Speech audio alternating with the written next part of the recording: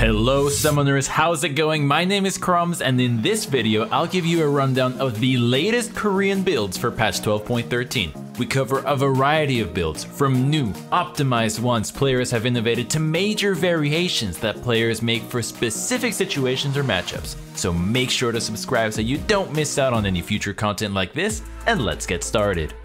If you're unfamiliar with this series, do not worry, we always start with the top lane, and I want to make that very clear because oddly enough in this case, our very first new build is for Taric. Taric is surprisingly powerful in combat. He's able to spam heals on himself and also take advantage of his passive for more damage in the process. With extra XP and solo lane gold, he's able to purchase more expensive items and scale up and act as both a frontliner and enchanter for his team. It's worth noting that most players trying this build are using Ghost. Taric, like I said before, and you better believe it, deals a lot of damage. This comes from his passive and basic attacks, so by running Ghost, you'll have an easier time chasing your enemies down when they get overconfident. Otherwise, running Ghost is great for escaping ganks after level 6, since you'll be able to pop your ultimate and book it. That said, certain junglers like Jarvan can punish you very hard for not taking flash, but in most situations, taking Ghost is just as safe. For your runes, take Grasp of the Undying, Demolish, Conditioning, Revitalize, Magical Footwear, Biscuit Delivery, Attack Speed, Adaptive Force, and Health. His items are Frozen Heart, Ionian Boots of Lucidity, Moonstone Renewer, Winter's Approach, Gargoyle Stoneplay, and Redemption. Luckily, there's a decent amount of mana you can rush for this build. This ensures that you'll have enough mana for longer fights in the top lane, as spamming your Q will quickly drain it.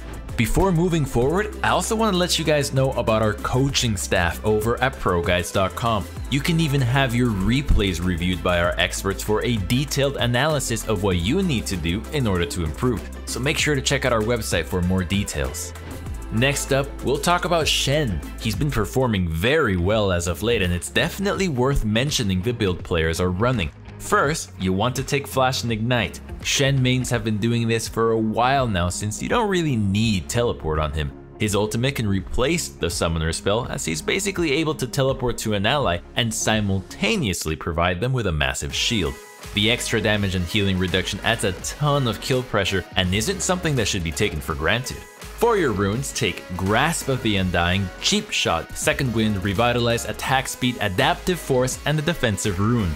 For his items, build Defensive Boots, Turbo Chem Tank, Redemption, Mikhail's Crucible, Randuin's Omen, and finally a Thornmail versus Heavy Healing or Spirit Visage against AP teams. Shen acts as a powerful warden. He's a frontline tank that specializes in protecting his allies rather than locking down enemies. Running Redemption and Mikhail's ensures he'll be able to protect his strongest allies in their time of need.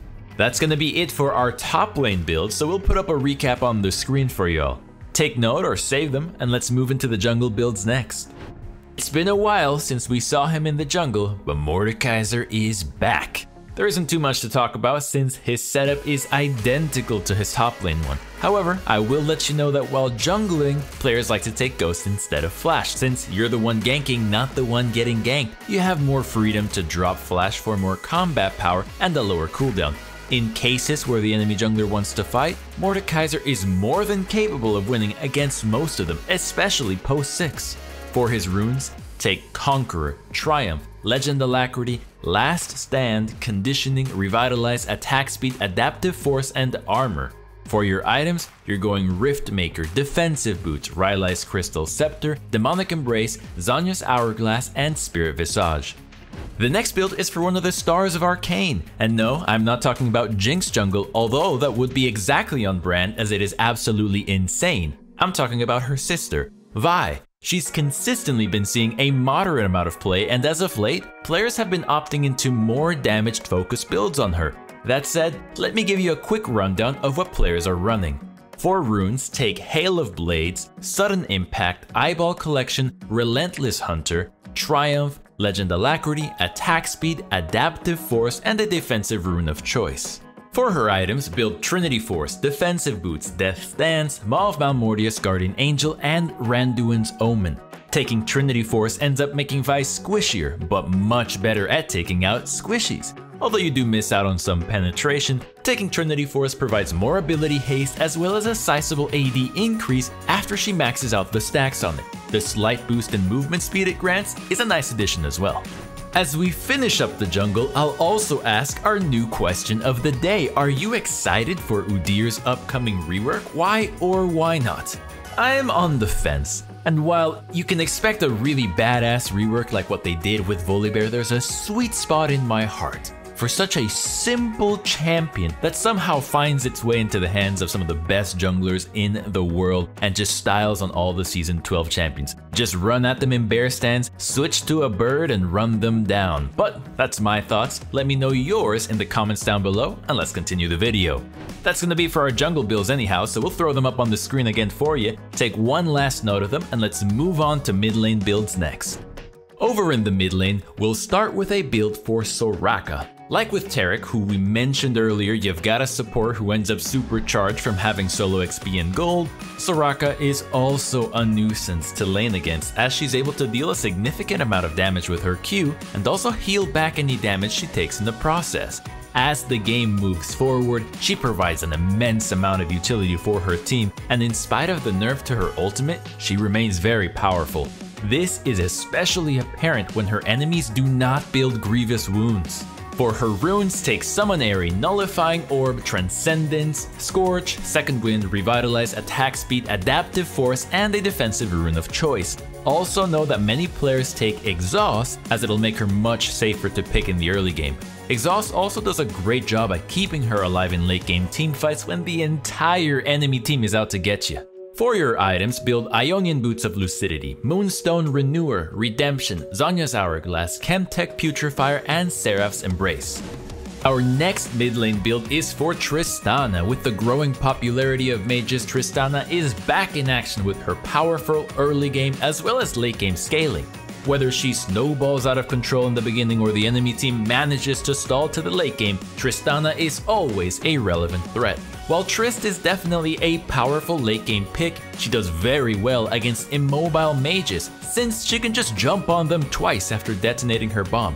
This results in her having a strong early game and a powerful mid to late, especially when ahead.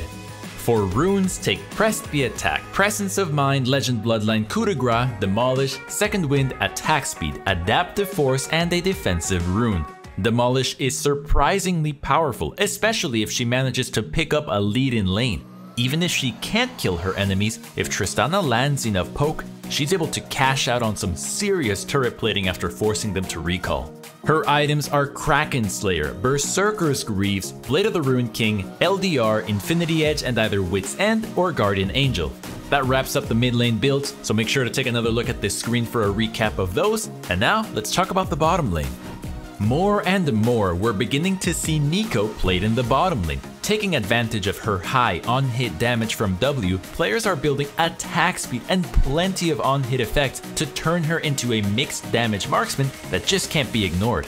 One of the best parts about Neeko is that she can peel for herself with her ultimate and E. She also has her W to fake enemies out, making her one of the hardest marksmen to dive.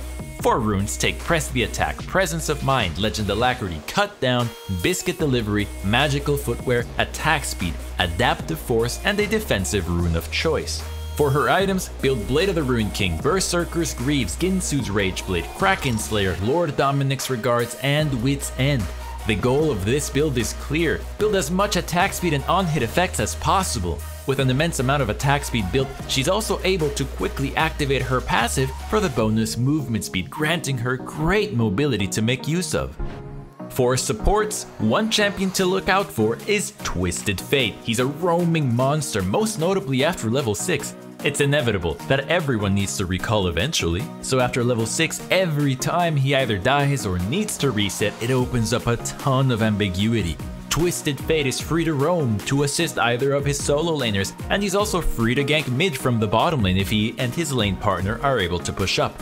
So for your runes, take Predator, Cheap Shot, Ghost, Pora, Relentless Hunter, Celerity, Water Walking, Ability Haste, Adaptive Force, and the defensive rune. Taking Predator allows Twisted Fate to force an engage whenever his opponents are low enough or if one of his allies decides to gank for him. For items, build Spell Thief's Edge, Ionian Boots of Lucidity, Everfrost, Rapid Fire Cannon, Zhonya's Hourglass, and Wardstone.